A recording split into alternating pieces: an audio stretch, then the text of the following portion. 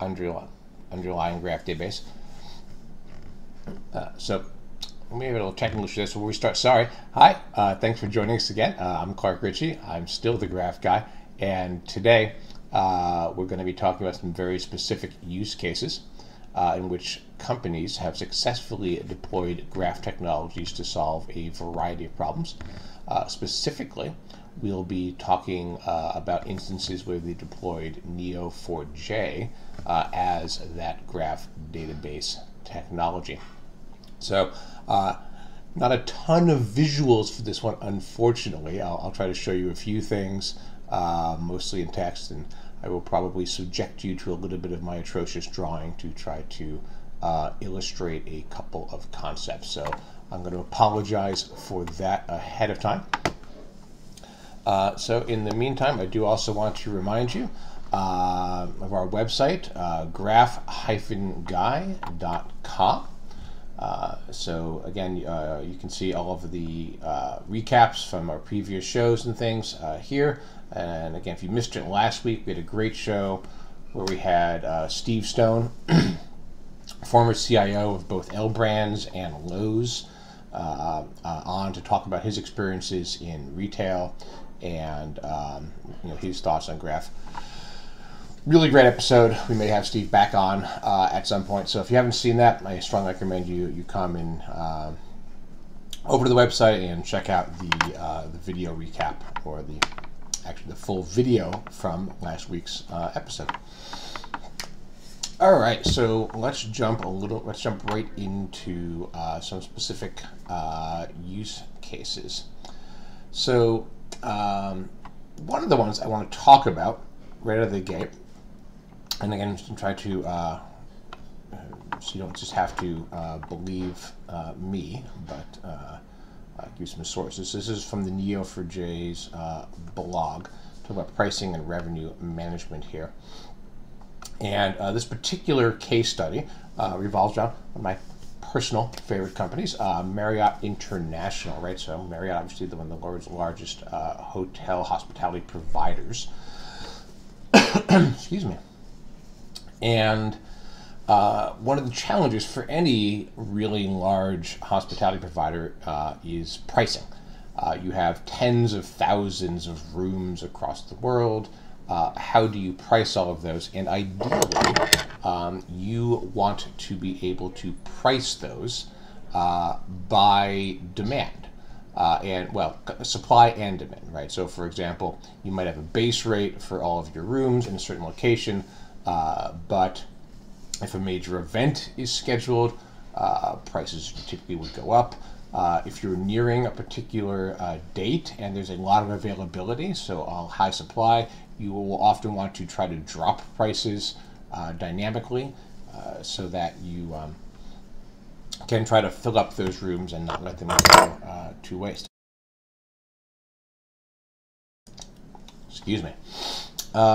So that's the challenge. Of course, the challenge is how do you do that at scale? How do you do that rapidly? And this is a problem the airline industry has faced, hospitality industry has faced, and Marriott solved that. But before about how they solved it, what I think is really, really interesting too is this these two paragraphs here, where they say again that they use this highly normalized data model, right, consisting of about 10 levels in a relational database using foreign keys. So that's a pretty complicated database, and Marriott has some very fine engineers. So we can assume that this was probably a pretty well optimized relational database management system. And so they created these rate programs to try to dynamically adjust these rates. But look at this. Some of these programs required 30,000 lines of SQL. 30,000 lines. Now, obviously, it's not one query, right? I'm sure it wasn't one query that's 30,000 lines long. It's probably many queries, but it probably isn't necessarily that many.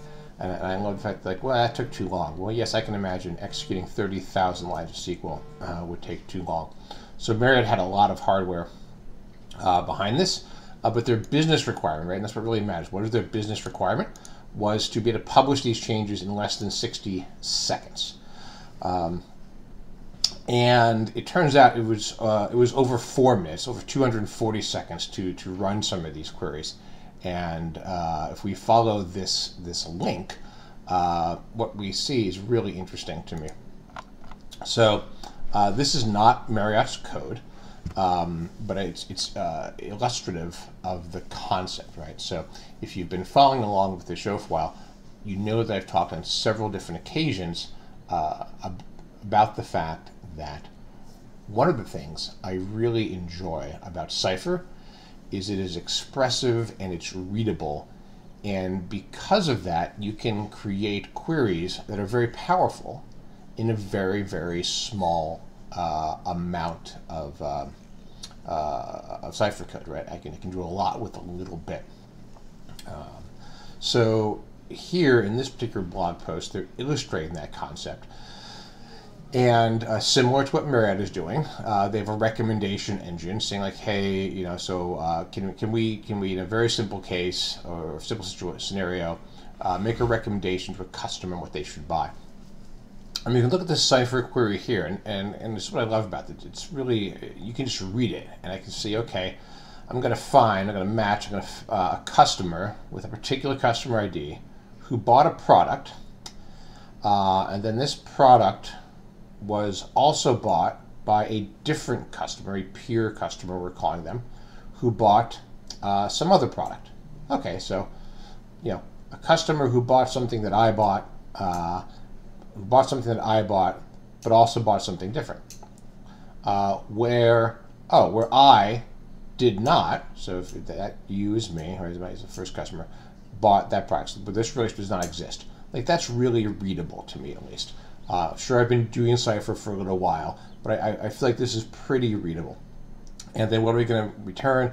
We're going to return this recommended product, so our ECO, that's the variable for this product, this recommended product, and we're going to return how many times this occurred and call that the frequency, and then we'll order the results by frequency in descending order, giving us the top 5. So the top 5 most purchased products that someone else purchased when they purchased the thing that I'm buying, but yet I haven't purchased that. Really nice, right? And this is nicely formatted, and it's 5 lines of really nicely formatted query that's simple to understand, at least in my opinion. So what I love, and again, I think this really helps illustrate what happened with Marriott. If again, you're thinking about pricing, they had some queries that were 30,000, or you know, some tasks that took 30,000 lines of SQL to process. And again, not necessarily all one query, but that's still a massive amount of SQL, right? Well, here is an equivalent SQL query to what we just read. Is this. So just counted 1, 2, 3, 4, 5, 6, 7, 8, 9, 10, 11, 12, 13, 14, 15, 16, 17 lines of well-formatted SQL versus 5. You know, that's a 3x expansion. And if we try to look at this and read it, and I, back in the day, used to write a lot of SQL, but this is rough, right? And this is not a particularly complicated SQL query as far as SQL queries go, right? Those of you who might be watching and are you know, true experts in SQL, like, yeah, this is very simple. But if we try to read this, right, select product name from the product table as recommendation, and the counter as the frequency, again from the product table, the customer product mapping, we've got a sub-select here, right, where we're getting product IDs from a different table where we're matching on the customer ID on here, we're joining on product.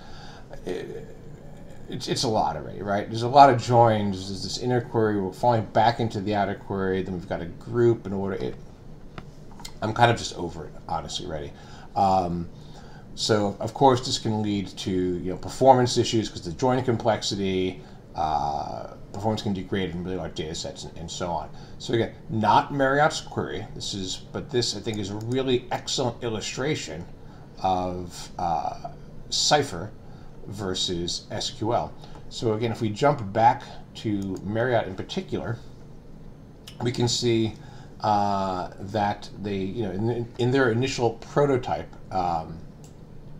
at least, their longest query here was over 4 minutes for one of the more complex ones. And in the prototype alone, they got that in 34 seconds on the graph database. Again, why? Simplicity, right? If you're trying to trying to join things across many, many hops of data, that's what graph is good at.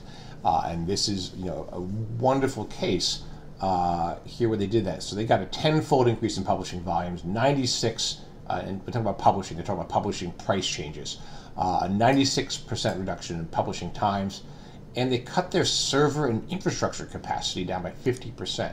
So again, from 4 minutes to half minutes, so an 8x increase in speed on less than half the server capacity and infrastructure. That's huge, right? And this is, there is no larger hospitality chain in the world than Marriott. And this has continued to be successful for Marriott. This was written a while ago. This has continued. This was, I think, written back in 2018. This has continued to roll out for Marriott. Those of you who may follow Marriott closely know that about a year and a half, maybe 2 years ago, they actually implemented even more granular and faster price changes. And that's based upon this system that they've been working on for a while, based on Neo4j. So I love this as a use case.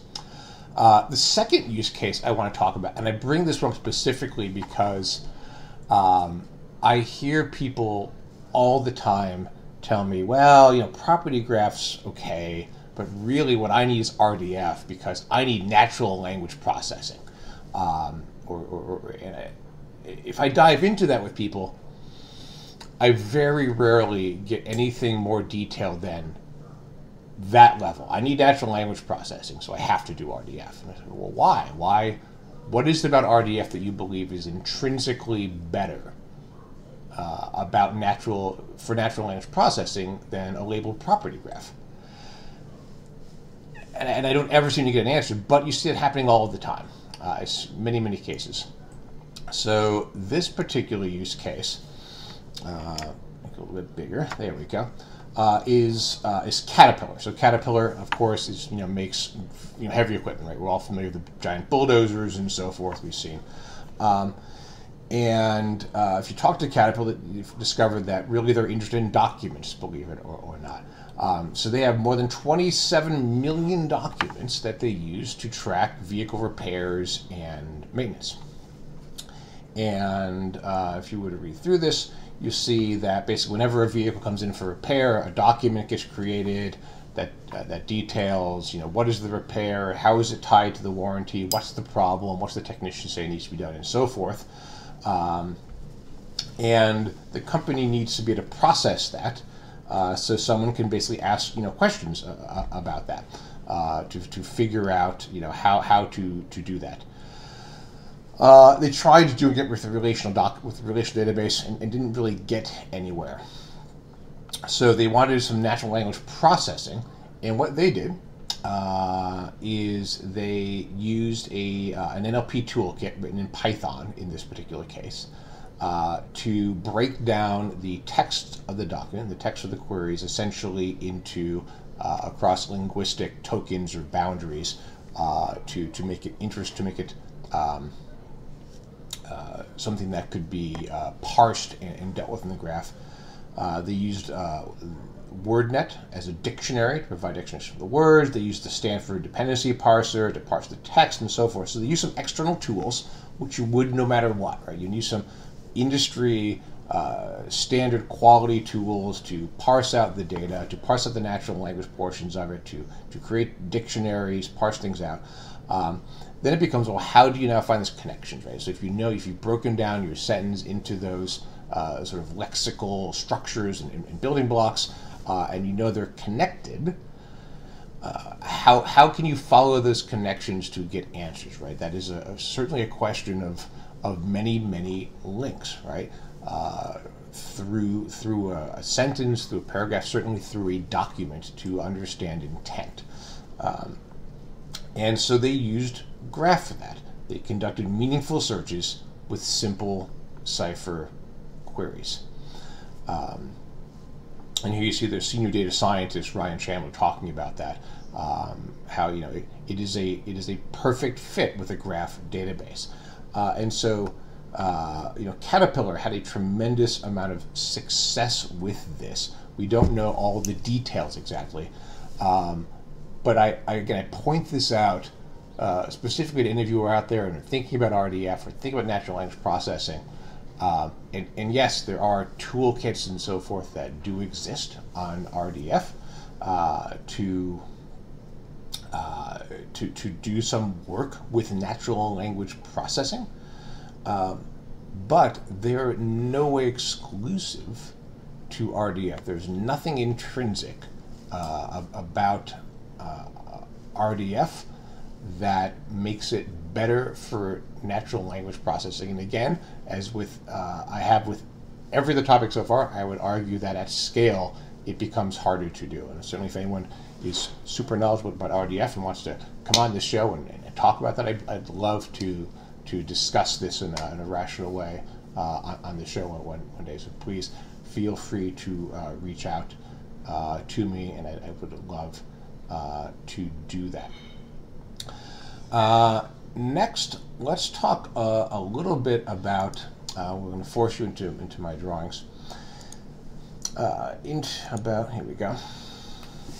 A particular use case that I was directly involved in. This was a Fortune 200. Let's see how we can do. I haven't drawn here, so we'll just make this for shorthand. Say Fortune 200 retail company. So I'm really not supposed to say the name of them. So let's say the Fortune 100 retailer. You've definitely seen them. You've probably bought things at them, or your significant other has for sure. And they had a number of challenges. What they wanted to achieve was essentially a 360-degree view of the customer. And this is something that people talk about a lot these days. It was a little bit newer back when we did it for them a couple of years ago. But what they mean by this 360-degree view of the customer is really understanding not only what is the customer buying, but attempting to understand what is impacting their buying. Meaning, are sales impacting their buying? Is promotion impacting their buying? The location of the store, the layout of products and goods on the showroom floor. What is it that is really happening with the customer, so that they can, of course, put out the best products, the best promotions to meet the needs of the customer. And this includes things like product trials and so forth. So one of the things, challenge that they had is being a Fortune 200 retailer. They had a lot of data. They had over 25 million customers. That's a fair chunk of customers. And if you think about the many customers, and they had over approximately 1,500 stores. And so this is a lot of transactions. They had over 500 million products. Just again, this is these are distinct SKUs, right? So, a lot of data. So how much data does this really amount to? This amounted to over 3 billion nodes in the database. That was approximately 14 billion relationships,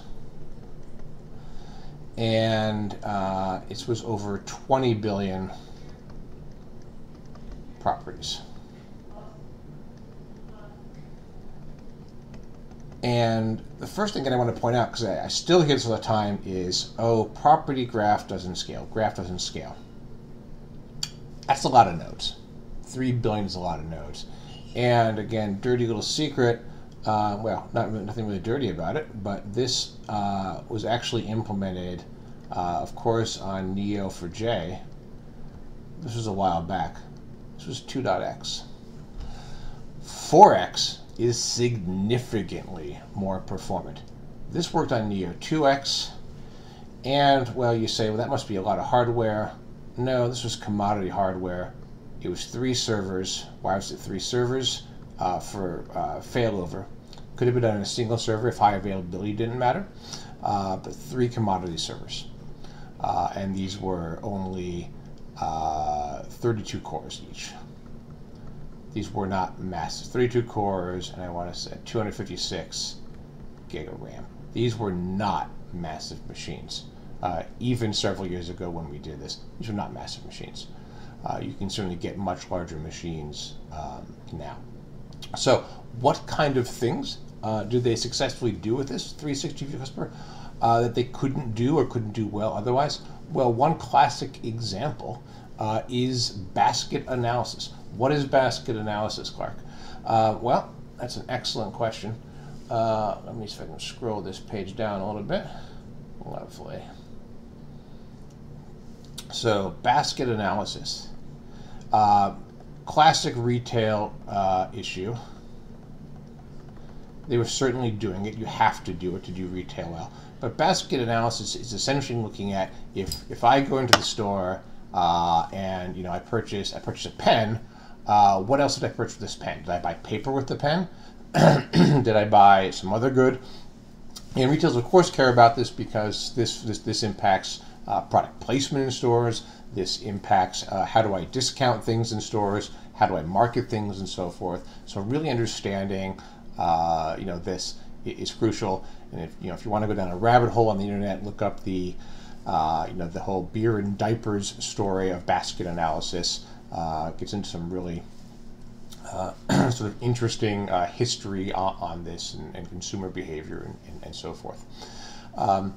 And so the challenge, though, with basket analysis is if you think about the product, think about the domain, right? So you have a customer, and a customer makes a transaction. So I'll get that as a TX, okay?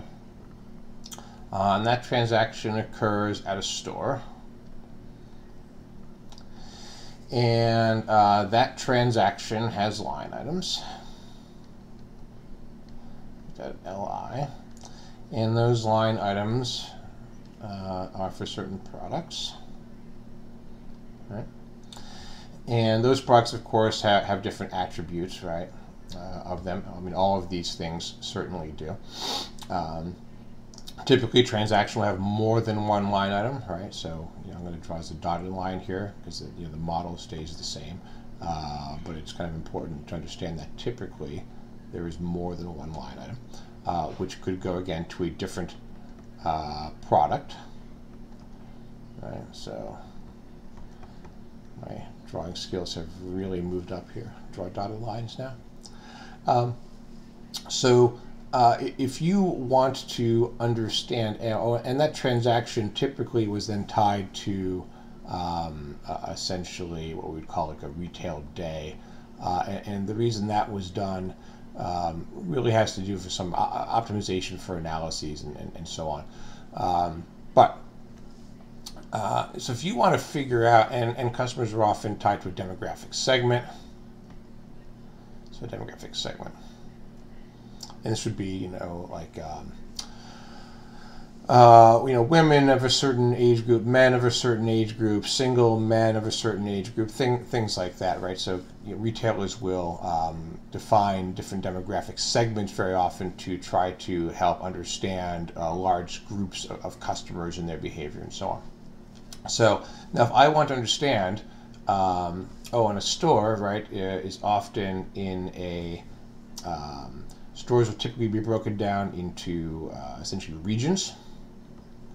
So again, if I'm a big, I don't know why I decided to write that out, but I did. If you've got 1,500 stores, you break those down into regions, right? Atlantic, Mid-Atlantic, Western, Southern, and so forth. Again, so you can set business goals and do segmentation and so forth. So now if I want to understand basket analysis for, say, a region for a particular period of time, even let's say a week, I've got to find all customers who made transactions with that retail day was in a certain time period and whose stores are in a particular region. And then for every transaction, I need all of the line items and all of the products that are associated with those line items. And then I'm going to do there's some complex math to do for basket analysis, right? But this is the query, essentially, right? So that's a whole lot of hops. Oh, and if I want to do it just for a particular customer segment, now I've got to add another hop. But even without that, I'm talking about 1, 2, 3, 4, 5, 6. 6 hops minimum, assuming that we just make have one line item, and then add at least 2 more relationships every time that transaction contains more than one thing. And I've got a lot of customers. So this is something that is very, very difficult to do at speed in a relational database. Obviously, they were doing it. It took a lot of work. It would typically take, to do this for a particular store, for not a region, a store for a week, it would take over 1 day of work on a relational database type system to do this pre-graph. Moving this to a Neo4j based graph brought that query down to less than 1 second, less than a second. So with this substantial increase in performance, not only now do we save a whole lot of time and labor, not only do we get the ability to make significantly faster business decisions, they got the ability to do more things. So as I mentioned, these products had a lot of different properties associated with them. Size, for example. So one of the things we saw was that one of the main, if you just look at if you just looked at this as at the SKU level, right? So again, so let's say I'm selling shirts, and all shirts of a particular style and color the same, a particular style have the same SKU, even if they're of these different color, different size, and you have to basically look at the attributes to say, like, oh, I bought 2 shirts, but one was red, one was blue, or they're the same style. So if you don't differentiate these by those, if I purchase 2 shirts and one is red and one is blue, it really just looks like I just bought that same product twice, and that's fine. So you can do best and say, oh, I bought a shirt and I bought pants with it. Might be the top pairing, a particular style shirt with a particular style of pants. So to just capture that, so again, pre-graph, you might say, oh, pants of a particular style and shirt were the top pairing, right? People, the most common pairing might have been, again, if I bought pants, I bought this shirt with it. Well, it's more complex than that, though. And we said, well, let's let you look at, because this is so fast now, because I can do this so quickly, let's add more complexity to this. Let's take this query, and instead of just finding customers who bought, made a transaction and purchased an item who found a particular product, let's say who bought a particular product of a certain size. Let's add that, so that if I buy 2 shirts with a different size, we'll show that level of granularity. So essentially adding another dimension to this query. And so when you do that, this no longer becomes a top pairing. What we saw was essentially, and I'm kind of changing the data a little bit here to safeguard, to obfuscate the company we did. But so I bought a pant, let's say in size medium, and the same pant in size large. That became the most frequent pairing, no longer just a pant with a shirt. So what does that really tell us? If if when we look closer at the data, it's not that I'm buying shirts and pants together. You could probably say, well, sure, that makes sense. A shirt and a top and a bottom together. I could told you that. That's not what's really happening. That's a surface level observation. What's really happening when we have the power to look more closely at the data is that I'm buying the same pant twice in the same transaction, but in different sizes. What does that mean? That must mean that there is some level of ambiguity to the customer as to what is really my size. Am I a medium or am I a large? So I'm probably going to buy both of these, go home, try them on, and I'm going to return one. And if I'm going to return one, that means that this sale at this margin is not really accurate. It's going to be returned. Half of this sale potentially could come back as a return. And if you went and historically looked at the data, you saw that yes, that was exactly what was happening. So not only by using graph did they see a significant increase, significant decrease in the query time and therefore the amount of resources required, and they saw a commensurate ability to react more quickly in the business, and they could get better data. It's not always just being able to do it faster, but being able to get more detail to that data. Another thing that they were able to do, and if I can scroll the screen, that would be amazing. All right, we'll try it up here. Is to do, again, product testing. So if you're a retailer and you're thinking about bringing a new product to market, you typically, you take your new product and you want to test it at 10 stores, for example, and you want to then capture demographics. Who's buying? Customers who are making a transaction where the line item contains your new product, and you want to go back and you want to look at what demographic segment are they in. You want to again do basket analysis, say what else are they buying.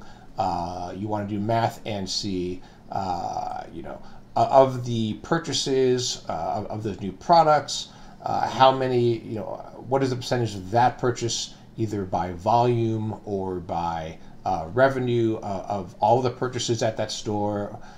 You want to look at, so if I'm bringing up this new test product and I believe I'm targeting a certain demographic, is that the demographic that is really buying my product? Is it another demographic, and so on? So we get a lot of queries tying a number of things together, even across 10 stores. Because you can't just do it across 10 stores, which you have to, because that is where you're going to deploy your, I'm using 10 as an arbitrary number here, it's probably higher than that. That you need to have a control group of stores that doesn't have your new product and compare that data, right? How is a similar set of stores, probably in the same region, doing for the same period of time, and do that math. So again, a lot of data. And they would do this before, but very similar. We saw here the dimensionality of that data. The detail they could pull was very low. Why? You don't have a lot of time to mess around with figuring out, am I going to put this new product in the market or not? Products tend to be seasonal. You have to come up with a product. You've got to see, does it work? If it does, you've got to get it into mass production and get it out into the market before the season is passed and that window of opportunity is closed. So this has to be a very, very rapid process. So you need an agile system where you can have that new data be brought in, you can run complex queries on it, and get those data essentially in real time. I want to run these queries every single day at the close of business so I know what's happening. And this is something that was very, very difficult to do before. They could do it at only the highest level of granularity. Very large counts, very simple charts. Now, again, using graph, they would really deeply dive into differences in customer segmentation, differences in basket analysis for what was being bought, and gain significantly more detailed insight into, is this new product actually selling the way they hoped it was going to, and if not, why not? What was actually happening with it? So lastly, in this particular customer, they did do a lot of dashboarding as well.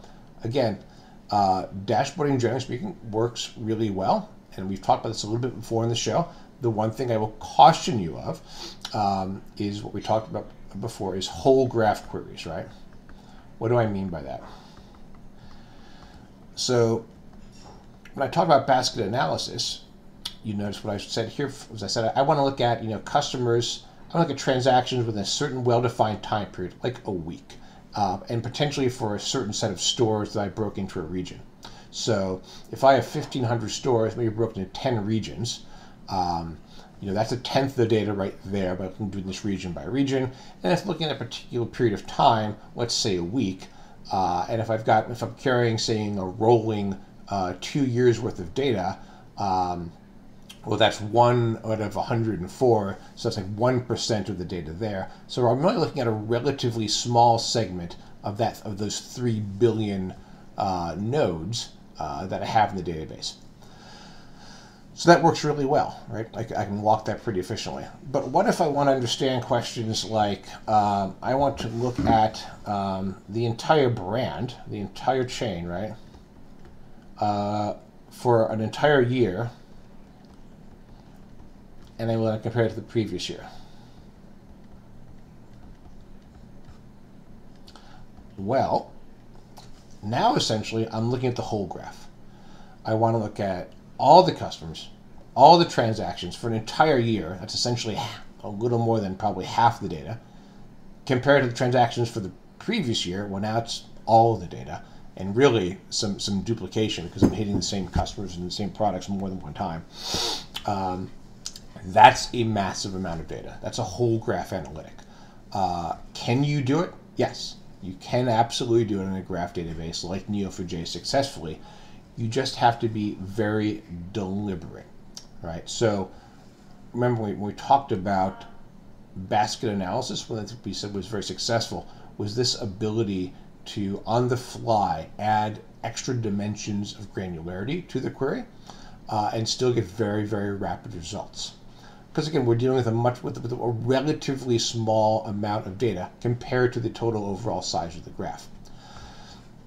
If we want to look at the entire graph and still have that same level of performance on the same amount of hardware, we've got to give something up.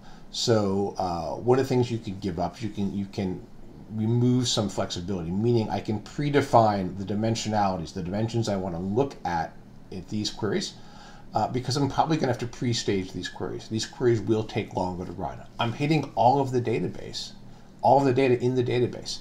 That has to take longer. So again, lots of ways to attack this, pre-staging these queries so that they run overnight, potentially the systems. There's some really interesting work being done with Apache Spark X to do these types of things at scale.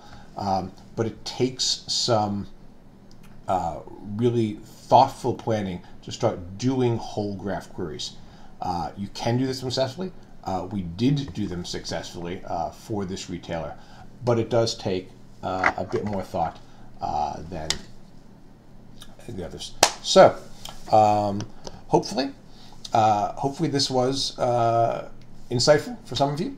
I'm happy again to take any requests or comments online.